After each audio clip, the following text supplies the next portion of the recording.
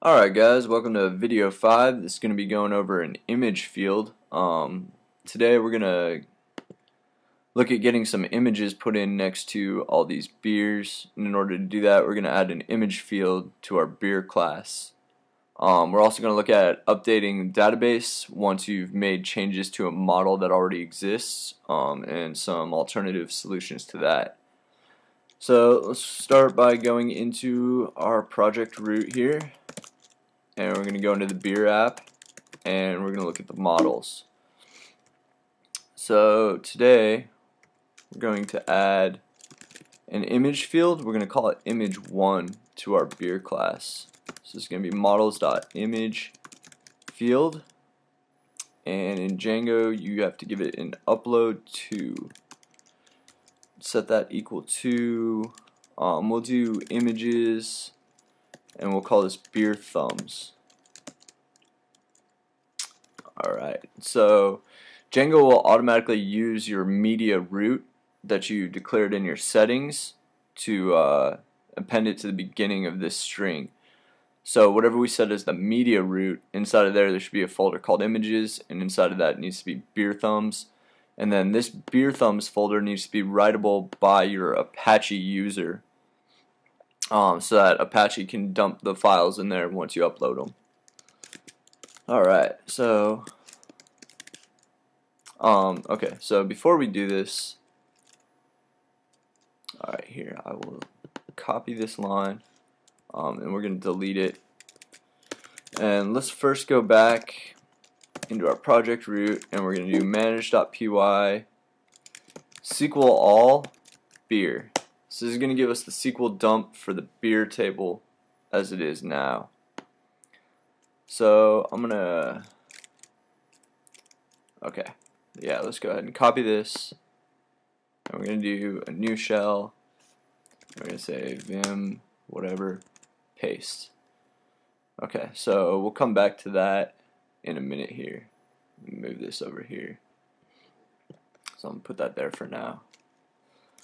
Alright, so back in our beer app, in our models, we're gonna say image1 equals models.imageField upload to equals images beer thumbs.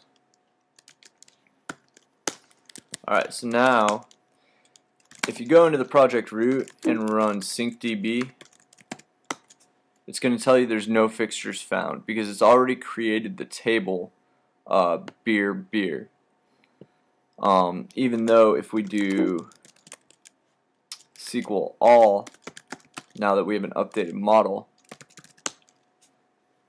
you'll see it's got this extra field in here, but it's still telling you that there's no fixtures found. So this is because manage.py will not modify the database schema to match models. It only checks to see if the table's been created. If you modify the model after the table's been created, you have to go in and do the changes yourself. And there's a couple different ways to do that. You can go in to your database using PHP MyAdmin and just drop the whole table. So like I'd go into beer, and you just click drop and just drop the whole table. And then run syncdb again, and it'll recreate this table with the proper schema. But the downside to that is we lose all the objects that are in the database, and we have to rebuild the whole table. So that's not really going to work for us because I don't want to put all those beers back in again. The other option is to do SQL all and then go in and make these changes manually. Now, since we only added a field to a model, this is the only change that we need to make. If you're adding a field that is a foreign key to something else, or a many-to-many relationship or something like that, you're going to have to do more than just add this field. You're going to add some constraints on a table, and you'll probably create a new index for it. So you want to make sure that you catch all the differences between the output of what it was before and after you change the model. Alright, so let's go add this. So we're going to add a field called image1. It's going to be a varchar 100 in length and not null, and it's going to come after description. So in PHP MyAdmin, We're going to add one field after description, hit go. It's going to be called image1, it's a varchar 100, and it's not null. Alright, so let's hit save. So now you can see this table has this new field that we just created. So that's about all you have to do. If you don't do that, you don't add the extra field into the database, when you go and try and save, Django will throw an error and say the database schema doesn't match. You gotta go fix that. Alright, so now let's go into our media root. So it's in sites, video 1, htdocs, and there should be a folder in there called media. So now we need to make images, and then inside of images we need to make beer thumbs.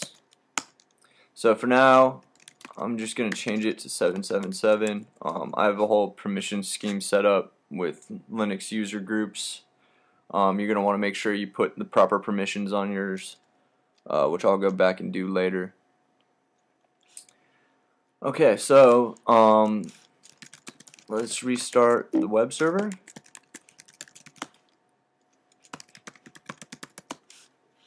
And now let's take a look at the admin in here.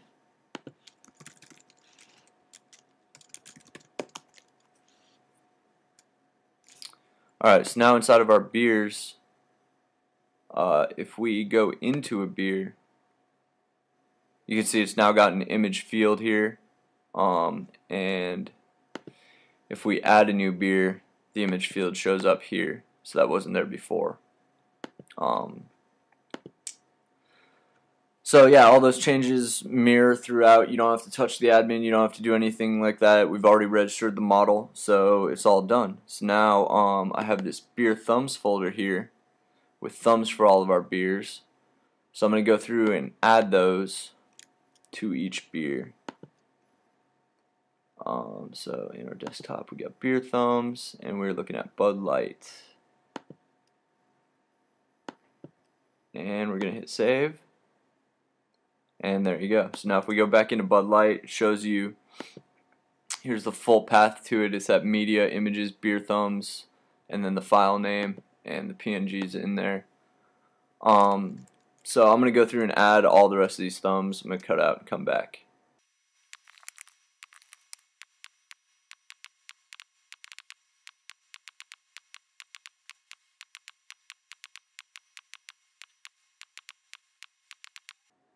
Alright, so now we've got all these beers equipped with images.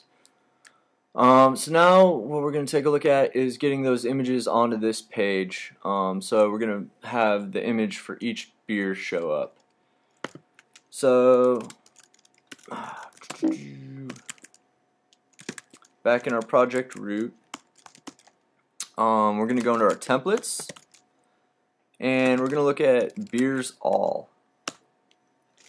So for beer and beers, remember the view passed the list of beer.objects.all called beers, and then we iterate through it in a for loop in the template. So we're going to add the image right here, and it's going to be, actually let's add it inside of the link so that the image is linked. And we're going to say img src equals, and then here we're going to do a template variable, and it's going to be beer.image1.url. So that's going to give us the URL to image1. Alright, so let's write that, and then let's go over here and refresh, and you see all of our beer images pop up now. So that's one way to deal with images in Django. There's a couple other ways. All that the image field does is provides you with a very simple browse button. It'll capture the image for you, save it for you, and then in the template it'll provide you with a URL to the image that you can call at any time. There's other packages that exist that leverage the Python imaging library to do things like thumbnailing, watermarking, resizing, cropping, stuff like that. We'll get into those a little bit later, but for now this will do. So one other thing that we can do that's really going to help people out when we put our image in here is we can add some help text in the admin, and this will come in handy pretty often. So if we look at this, this is 50 by 180 image in image size. So if we go back into our beer app and we look at our model, in image 1 we can add a field called help text, and we're going to say 50 by 180 pixel image. Okay, so back in our admin now, if we refresh this, you'll see right here this is where the help text shows up, so you can tell people you need to upload a 50 by 180 image or we might not be able to deal with it. And you can add that to any field just by adding some help text here when you create the field. So thanks for watching and stay tuned.